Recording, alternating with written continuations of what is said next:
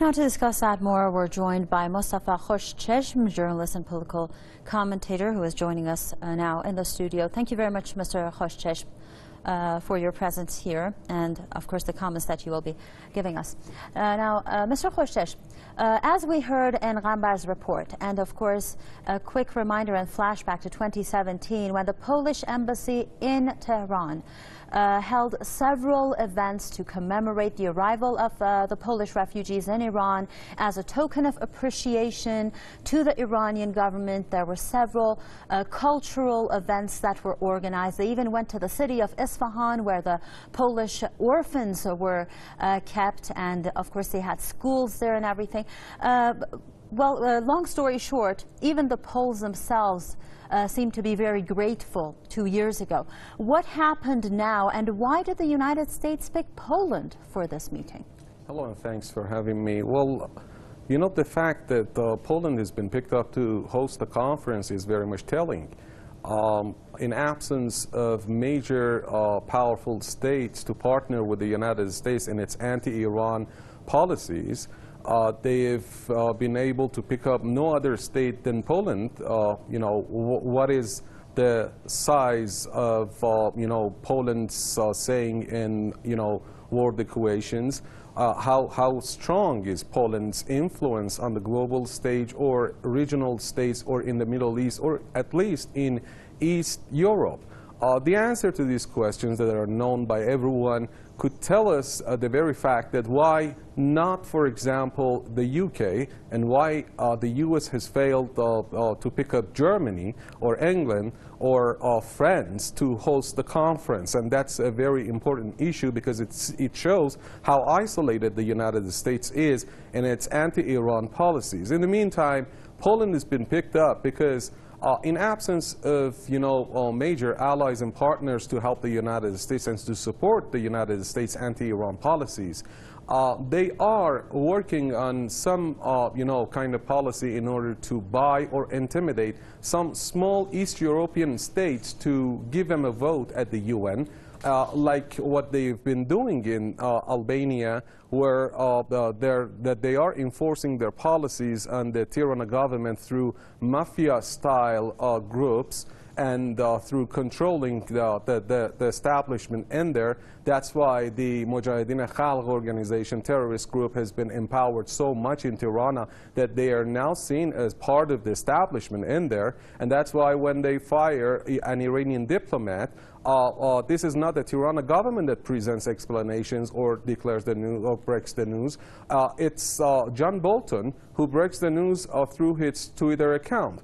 With regard to Poland or Bulgaria, the same thing is done, but this time through small donations and financial assistance. They are going to build them the military base in Poland in order to allegedly protect them against, you know, rising escalations with Russia that is, you know, that has started because of the NATO and because of Europe and the United States, who have been trying to antagonize Russia in East Europe. So as you see, they are building some small states who could partner them, who could be bought or intimidated in order to help them rescue themselves from this kind of isolation that they are feeling on the political stage to some extent.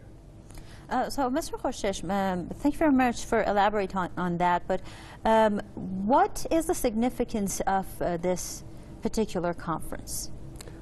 This is a very important issue and good question that you raised.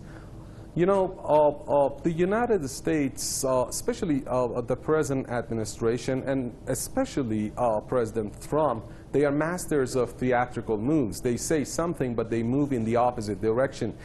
You could see so many paradoxical stances in the Trump administration.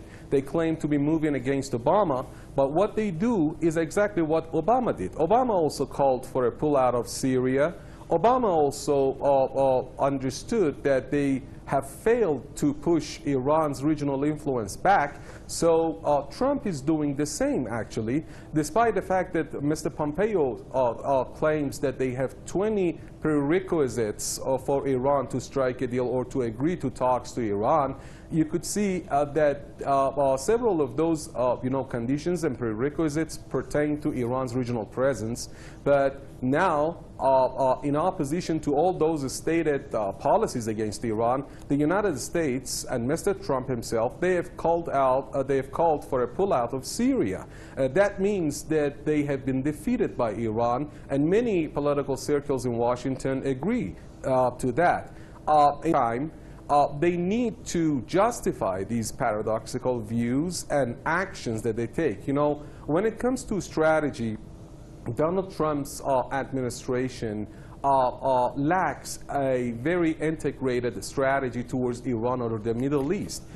That's why when you look at their actions, you see the similar things that were done before him and at the time of Obama. So they need to justify their Arab allies, especially why these paradoxical views are seen, why so many contradictory positions are there in the U.S. administration's foreign policy. So they have no other way but to make their best moves at the State Department, especially because Trump himself may not care for that.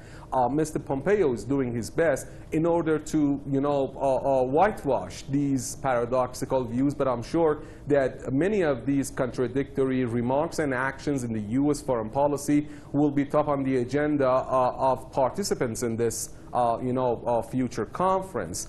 What we see now is that the U.S. has been encouraged, after so many failures in confrontation with Iran all throughout the last 19 years, that when it's not able to convince Tehran and Moscow or force Tehran and Moscow to give a piece of cake in Syria to Washington, there is no prospect for any kind of achievement in sight.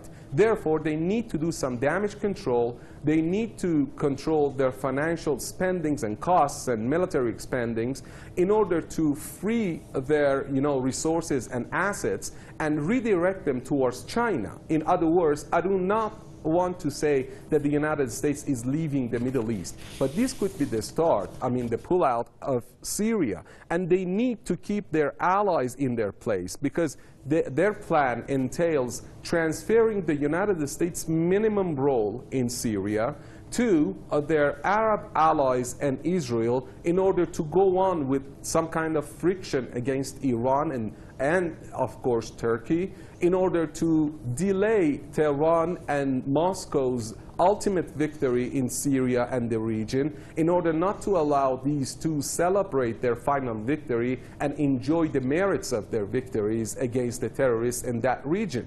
So there are good indications to understand this. The next move that is going to accompany this transfer of role to the third-party Arab states in the region to stand against Iran and somehow Turkey and Russia is that they intend to gather up some remaining militant groups, some 10% of hundreds of thousands of militants were in the region, in Syria and Iraq, and now only a small percentage of them has been left in the region after several years of war. And now they are being redirected to some areas in northwestern and southwestern Iraq in order to keep the country in turmoil, whereof the Hashd al-Sha'bi and popular movements and tribes in there, in order to weaken Iran's allies in the region and trouble President Assad and the government in Baghdad and force them to continue their engagement with this war on militancy in these two countries, so that they would stop Iran and Russia from celebrating their victory, and they would find some time, asset, and energy to go to the Far East to think of China. Thank you very much, Mr. Mustafa Khoshchesh, of course, with his very elaborate and detailed explanation of summit that is, of course, proposed by the United States and is supposed to be held in Poland.